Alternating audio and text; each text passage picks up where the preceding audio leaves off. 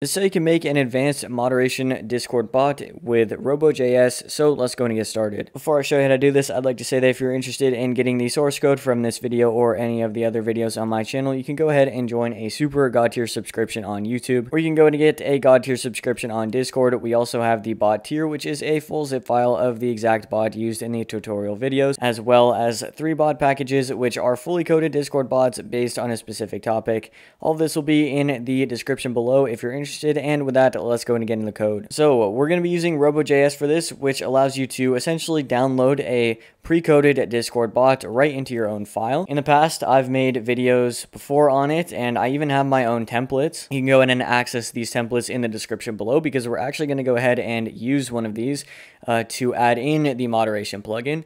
But essentially how this works is we're going to go ahead and download the template for the Discord bot, which is the structure of the bot, and then we're going to go ahead and add the moderation plugin, which is going to add a bunch of different moderation commands like ban, kick, report, and a bunch of other things, as well as an integrated moderation system that allows you to do a lot of moderation activities. It also is going to give you context commands, moderation channels, and a seamless setup with AI integration, which is very cool. So the first thing that we're going to go in and do to create a Discord bot is create a Discord bot. So go ahead and go to the developer portal, which will be in the description below, and go ahead and click on new application. You can go ahead and give it a name and agree and create.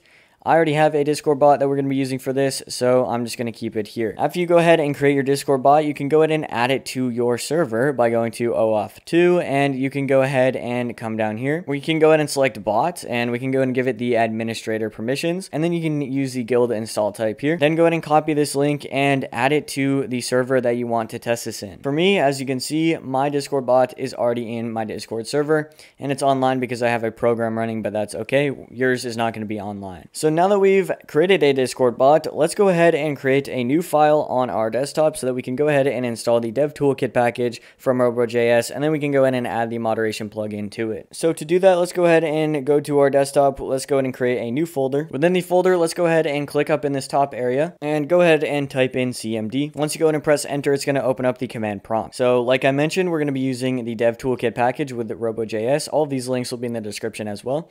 So we can actually go ahead and use this command. So let's go ahead and copy it, and we can go ahead and paste it right in here, and we're just going to change the project name to moderation testing. So we can go ahead and click enter, and it's going to go ahead and think for a little bit because it has to download all of the files into the project. So now that it's done downloading the files, it's going to need our Discord client ID. So to get that, let's go back over to the developer portal. We can go over to general information, and we can go ahead and click on the application ID. So let's go ahead and copy it, and we can go ahead and paste it in here. Now it's going to need our token. So again, we can go back over to the developer portal. Let's go over to bot, and you're going to need to reset your token. As it says here, tokens can only be viewed once, so make sure you save it. Otherwise, you're going to have to reset it again. Once you have your token, go ahead and paste it in here and click enter. So now that you've done that, we have our RoboJS DevToolKit package installed, so we can do code space dot, and we can go ahead and open it up. So here is our Discord bot. This is a fully functional Discord bot as is, but because this video is on moderation, we want to go ahead and set that up. So to do that, let's go over into terminal. We can do new terminal. This time we can use our moderation plugin. Because it's a plugin, we can just add it to our existing project. If you were to go ahead and create a new project with the plugin, then it would not use the DevToolKit package, which uses JavaScript and some other things that we use on this channel. So just go ahead and do it like we've set up. So we can go ahead and actually click on this. We can go ahead and copy it, and we can go ahead and paste it into the terminal. So this is adding the moderation plugin. Just like before, it's going to take a little bit to install. So now, as you can see here, we have the plugin installed. So now we're all set to go ahead and turn the bot on. So we can do npm, and we can do run dev, just like that. So it's going to go ahead and think for a minute again, and it's going to go ahead and start. Now, as you can see here, it's going to go ahead and say commit changes. So it's going to commit all the commands that were already in our commands folder, as well as a bunch of moderation commands. And then it's going to go ahead and say it's on standby. So this moderation system is not customizable. So we don't even have access to the command files in here, but you can customize everything else in the bot. So if you'd like to go ahead and do that, you can, but the moderation commands are going to stay as is. So because we're not customizing anything, this is just a tutorial on the moderation commands. Let's go ahead and go over into our Discord, and we can test this out. All right, so over in the Discord, as you can see, we have our bot that is online. Let's go ahead and open up our /command menu. So in here, as you can see, we have some of our default commands as well as all of our moderation commands. So let's go ahead and start by setting up the system. We can go ahead and set up the channel that we're in. for our logs and for our moderator mail as well. There's also these buttons that you can go ahead and play with if you'd like to test them out. Now let's go ahead and set up the rules message. So we can do this one here, and we're just going to leave it as is because I was testing this before. Now we have our rules message set up. So now let's go ahead and set the rules message member role. So we can just do M, and I'm going to remove it from myself as well. This is going to be the member role within the server so that we can actually go ahead and send the rules message here. And then when we go ahead and send it, as you can see, we're going to have the rules message that we set up before, and then it's going to have an I accept button. So this would be in your rules channel. And if you go ahead and do I accept, as you can see, it's going to go ahead and give me the members role. So this has an integrated verification system within the moderation system of this Discord bot. So there's a bunch of other moderation commands as well. We have kick, we have ban, we have timeout. And we also have warn. So let's go ahead and test out our warn. Let's go ahead and warn this bot, and we can say testing warn system. We can also add a message ID that triggered the warn.